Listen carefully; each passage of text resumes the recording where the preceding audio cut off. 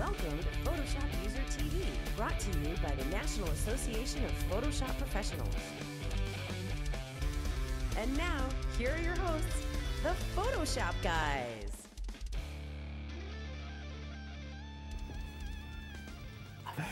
Welcome, everybody, to another episode of PhotoshopUser TV, brought to you by the National Association of Photoshop Professionals. And look at that!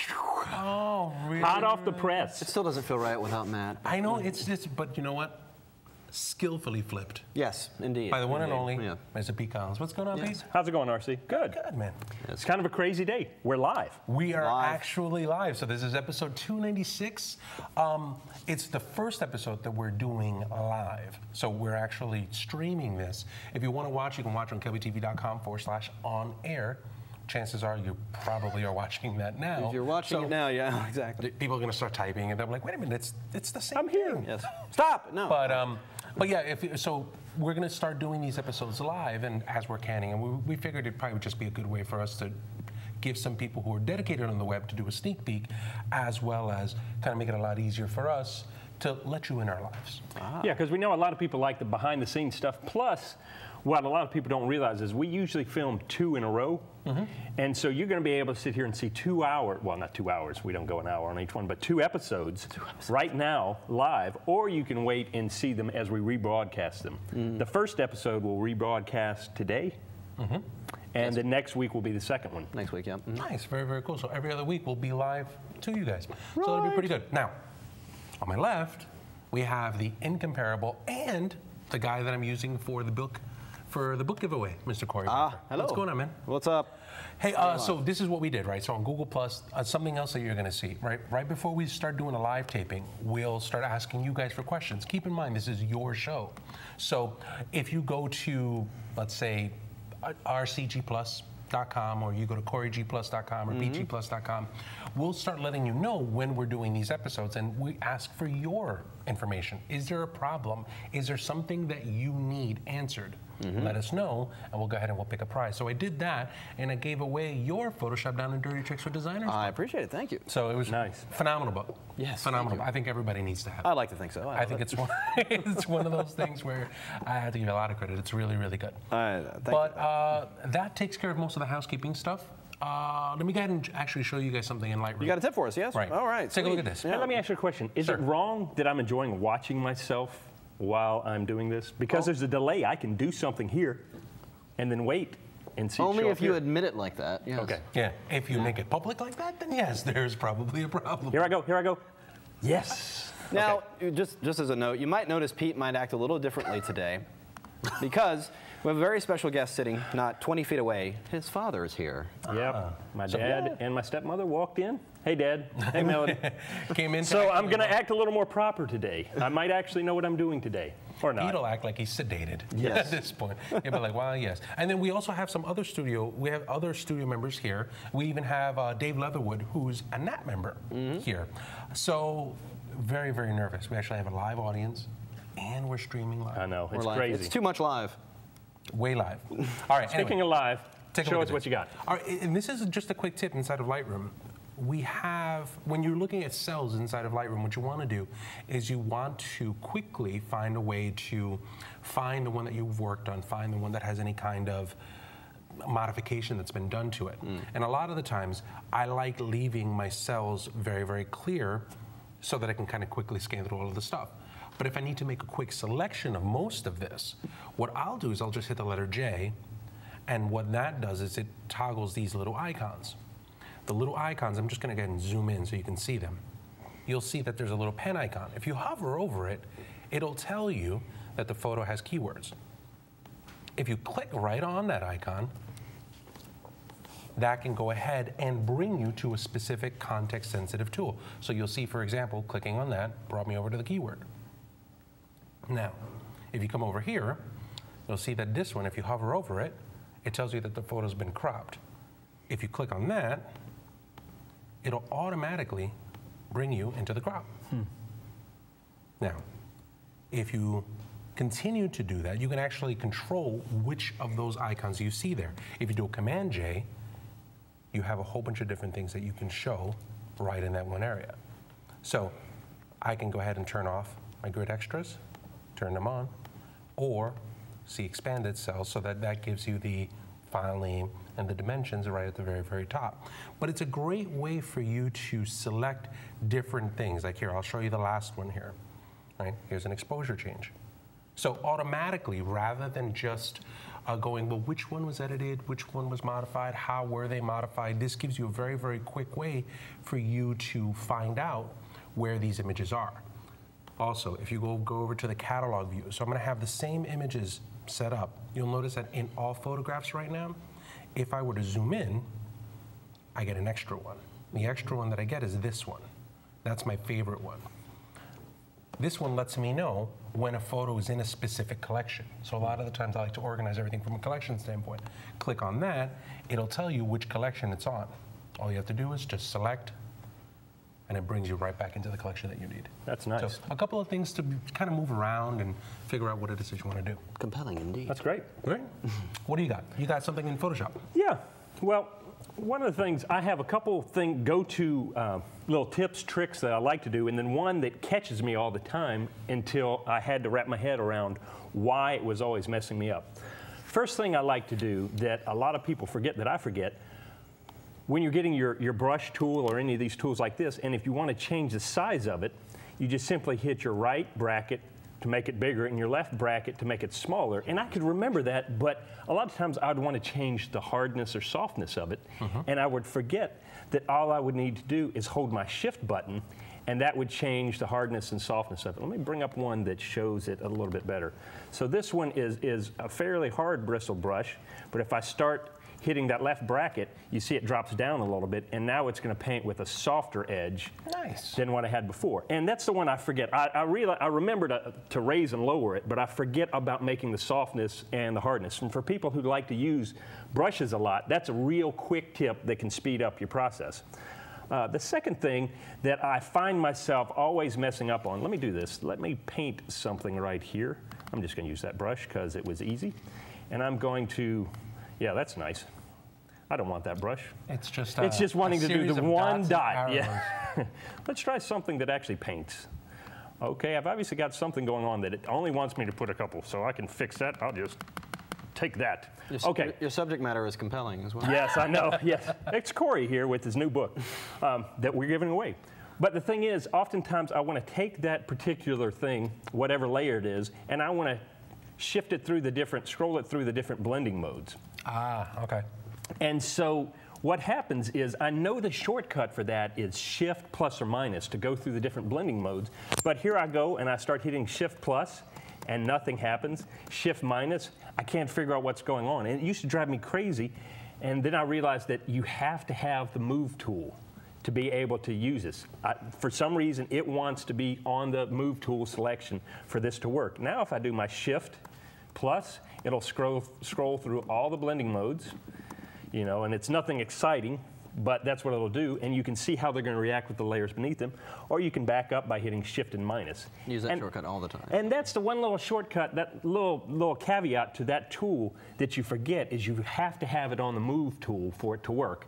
Because what'll happen is I'll think, oh, I've got you know, hidden marching ants. I've got a selection I got to go find, and I start wiggling around trying to figure out why the blending mode's not working, and it's simply because I don't have it on the move tool. And you know what it does for that, which is actually even worse? One of the things that I noticed is if you're editing something, now if you go back to your brush tool, so Pete, go ahead and hit the letter B, right? So you hit the letter B, you go to the brush tool and you start brushing, and you're like, things are messed up. The brush isn't behaving the way that it's supposed to. Take a look at your blend mode up top. When you did a Shift plus or minus, what it was doing is it was changing the blend mode for the brush in the tool option, rather than the blend mode for the layer. So you're looking at the layer, you're looking at the blend modes, they don't move, but they're moving over in the blend mode for the brush. So when you go back to use the blend mode for the brush, it doesn't work right. It doesn't work either. So it's context sensitive. So that's one of the, as soon as you were watching it up there. I watched it. You're going clear. This isn't, and I'm not bringing you like an enlightened moment of, well, apparently you don't know. I only noticed it when Pete just did it. And I was like, oh, that's look what it's changing. Those sticky features are even more so on Windows. That's how you figure these things out. Yeah, that's right. Those sticky features are even more so on Windows, because I've always gotten frustrated with, you know, you'll have your cursor somewhere and everything. You just don't know where it is. Right. Okay, and the final thing that I just like to bring everybody a refresher on is, let's say we've got this text down here, and I chose a wonderful text. Let me bring it back up here. Corey Barker gets down and dirty. Okay. Okay, now if we open up our character palette, the thing that I like to do oftentimes when I'm trying to choose a font is to look at them visually. And if you're like me, you've got a whole list of fonts. Okay. Well, the easiest thing to do is just to click into that in the character palette, just click into it, and now I can scroll through by using my up and down arrow keys. And a lot of people forget that, and that is one of the best tools that I can use when I'm trying to lay out fonts and whatnot, because I'm a visual person. I want to see how it looks, so I can just scroll through using my arrow keys. But you have to make sure you click onto that menu, the name up in the menu, and then you can use your up and down arrow keys to scroll through quite easily and find a font that matches whatever image you're using. Perfect. And so those are 3 quick little things that catch me or help me. Nice. Very, very cool. Let's do this. Let's take a quick break. When we come back, we've got your tutorial. Yep. We've got the contest and a bunch of other stuff. So stick around.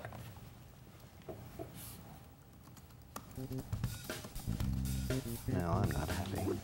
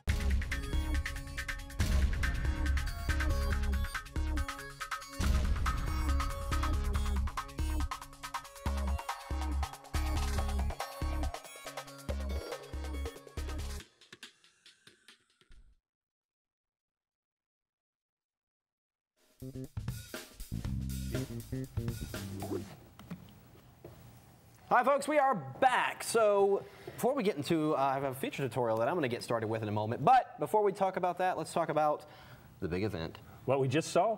Just saw a promo. Photoshop World is coming in, well, in just what, a month? A little over a month now. Too fast. March 24th to the 26th in D.C. We're going to be there. At the Walter E. Washington Convention Center in Washington, D.C. I always have to look, which is horrible. It's just like, I'm going to be there in a month, and I'm like, yes, Photoshop World is on the... Yes, and it's at the, no. 24th to 26th. But we just close our eyes and hope we live long enough to get there. Yes. Now of course, at this point, the early bird is passed, so back to full registration. But also another feature is the free Expo Pass is available now on the site. You can go there, be open to the public on the 25th and 26th. You can go to the site and register, get a free pass, and you can check out the Expo at very least. There's a lot of great stuff. Expo, what, like, why would anybody want to go to the Expo? Why would anybody want to go to the Expo? Right? Not only. Right? Dun, dun, dun. I turn around and I try to feed him, and I'm like, why would anybody go there? He's like, You kind of threw me off there. I was just like, why would they want to go? I'm like, No. dude. But so you have a whole bunch of vendors that are there, right? So you can geek out on a whole bunch of stuff. But there's a ton of classes that actually happen right on the trade floor. So we all teach classes right on the trade show floor. We have live shows that happen there. We've got a lot of the instructors that teach for Photoshop World, you know, like Doug Saunders and Jeremy Coward and Moose Peterson, and all these people use that as a hub to mingle and a place where they share classes, and we give lighting booths. Like I usually do demos at Wacom, and I'll do something at Manfrotto, and there's all of these different places. So a lot of the times I've run into more and more Photoshop people that go to the Expo and learn just a ton at the Expo. So it's one of those things where you get to go for free, and if you're in the area, you can do education and product and network and do all of that stuff.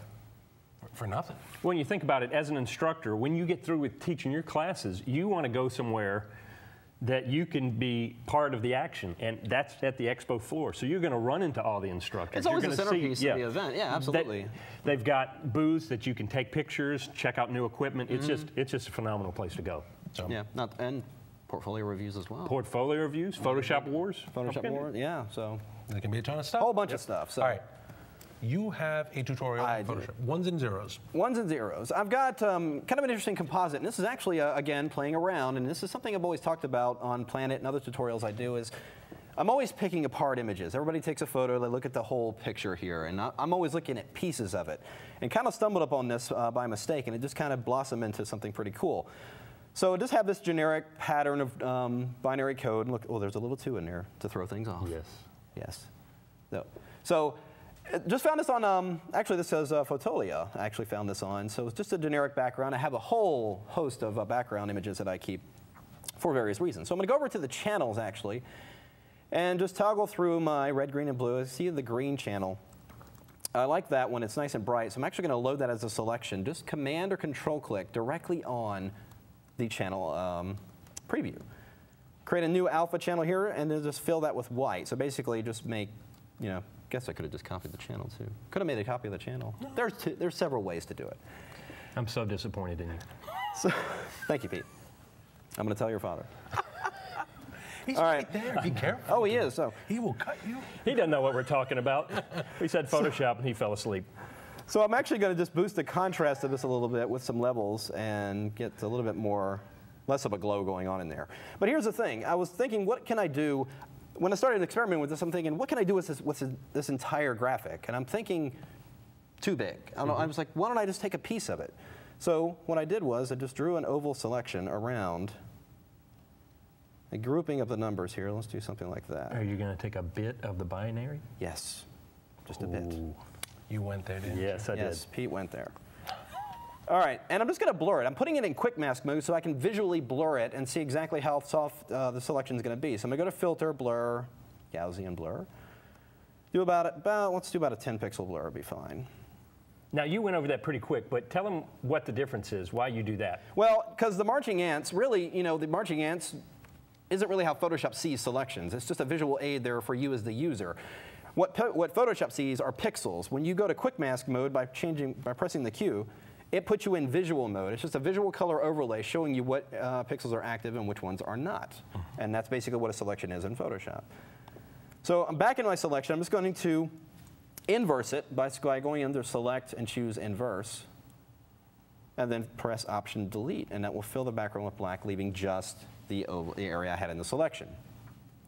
So now, back to my layers. I have a new layer here. It's filled with black to the background element here.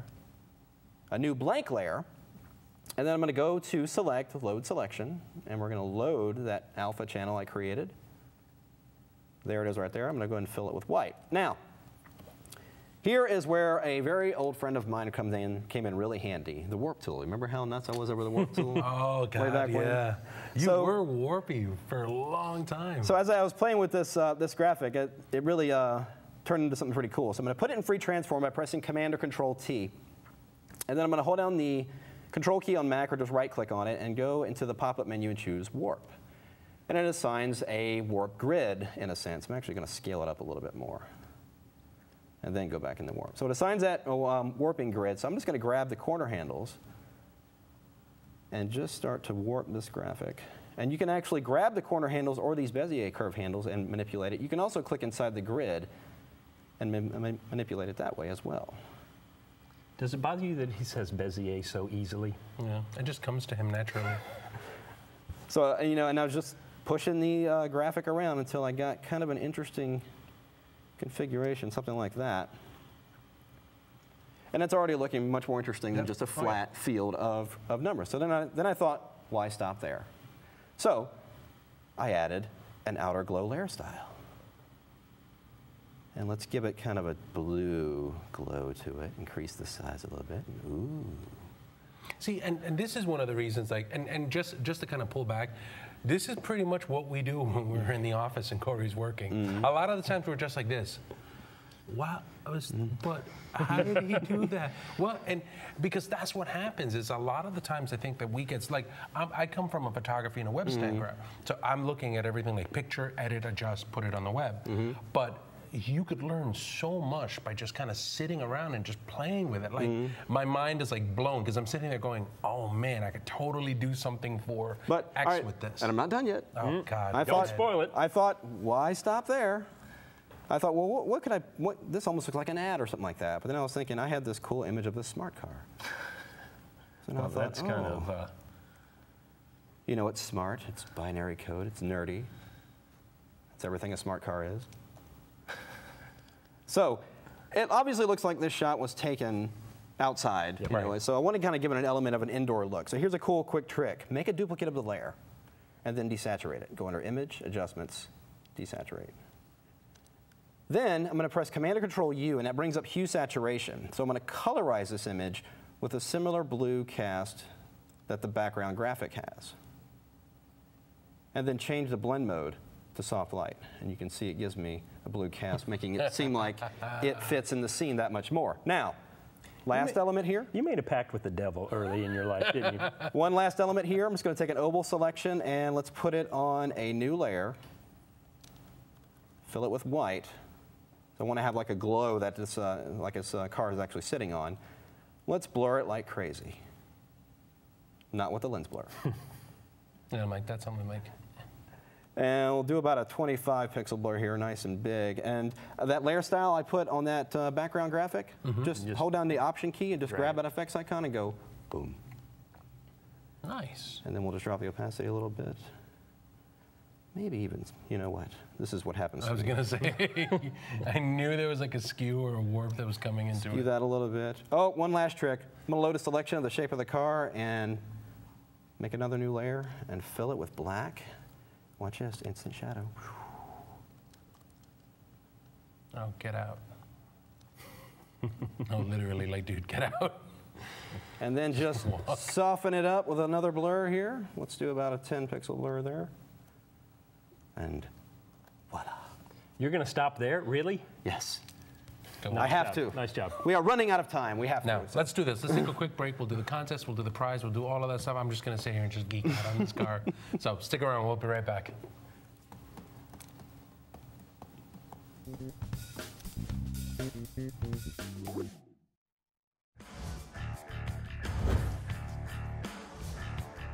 My name's Tim Wallace. I work as a commercial photographer. I'm based in the UK. Cars fascinate me. They're almost like people. They're like characters. They have a personality. Photography is about creating one single image that gets that message across. It doesn't matter what the shoot is. The finished image is in my head before I even start. Just look at the whole aspect of just light and creating a mood and creating something different. I like people to look at it and be inspired. It's up to me to create an image that makes the hairs on the back of your neck stand up and think, I want to be that person next to that car. So my name's Tim Wallace. Come and check out my courses on inspired light and automotive photography at kelbytraining.com.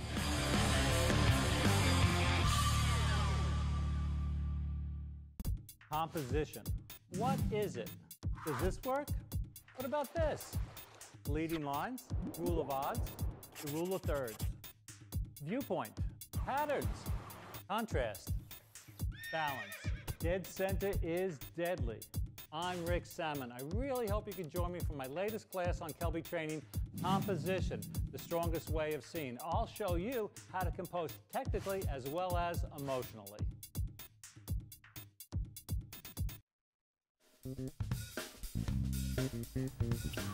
Oh. Well, and there we go. Thank you, RC. That was great. I appreciate that. Coming back in, saying, hey, we appreciate y'all coming and checking us out live. And if you're seeing us in the rebroadcast, sorry about that. It was astounding to be here live with you. Guys, we're going to give away some stuff right now. Okay. Do we have to? Yes. Well, okay. According to the bylines in our contract, yes. What have we got to give away? All right, I have a whole bunch of stuff from On1. Thank you, On1, for donating most of this stuff. On1software.com. Now, we have photo frame. Let's put frames around pictures. Perfect portrait. Perfect mask. Perfect effects. Perfect resize. Perfect. I wish I wouldn't give this one away. If there's one piece of software that I go to all the time, it's Perfect Resize. So we're going to give all of that away to one person. And what else? Let's give away Matt's book. There's more. Matt's compositing book. Phenomenal book. Phenomenal book. Everybody's running around talking about this book as being like the book for digital compositing. Oh, yeah, since Matt's not here, we'll be able to talk openly about it. Talk it is up a really great big. book. Let me No, see this fantastic. thing. And I'm in it too. I know. He's pulled together stuff to show you how to light it, how to put it together, how to use the blending modes, the selections, to create your own great, eye-popping, jaw-dropping compositions. And what happens with that is that a lot of the times people think of compositions, and if you're a photographer, you start thinking like Dave Hill, you start thinking like all these like super effects, like I want to fly down by, perfect. I want to fly around this mountain to do this and to do that. But he also covers very, very essential things. Practical things. These are the kinds of things that you're going to want to do when you're doing composites as well. So it's not just special effects, but it's real practical marketing. You could take this, learn from this book, and actually turn this into a business. Oh yeah, There's especially a lot of good for like things there. family portraits when Aunt May can't be there, learning how to take the shots to put her in. Or you're doing commercial shots, the doctors, you can never get all the doctors together, how to light it, shoot it so that you can put them all together seamlessly. Nice. Let's throw one great. more thing in, sweeten the pot. How about a pass Photoshop World? Ooh, Photoshop World Pass. World And Pass. a Photoshop World Pass. You're going to be all hooked up. Now, how do you do this? Keep in mind, you're probably watching this from a whole bunch of different places. You could be watching this live. You could be watching this on Google+. You could be watching this on YouTube. But we can only pick from one spot. So go to kelbytv.com/PhotoshopUserTV. This episode, look for this episode, and in the comments for this episode, just leave us a comment. Tell us a positive, tell us a negative, give us a show idea. Say hey to my Any one of dad. these. Say hey to Pete. to your dad. His name is Pete Collins, hard to remember. So say hey to Pete Collins. Be like, hey, Pete Collins. And one of you guys will win this bounty of prizes. But Most anyway, indeed. I think it pretty much wraps us up for today. Does it? That's it. I think we're pretty much done. So on behalf of myself, Mr. Pete Collins. You're not Pete Collins. Oh, myself. You mean Pete that? Collins. You mean that, Hey, Mr. guys. Pete Collins, or this Mr. Yeah, and Mr. Pete Collins and our studio audience and Corey Barker. Thank you very much. We will see you guys next week or in about 5 In about minutes 5 minutes, yes. on the next Photoshop User TV. Take care, everybody. See you soon. Bye.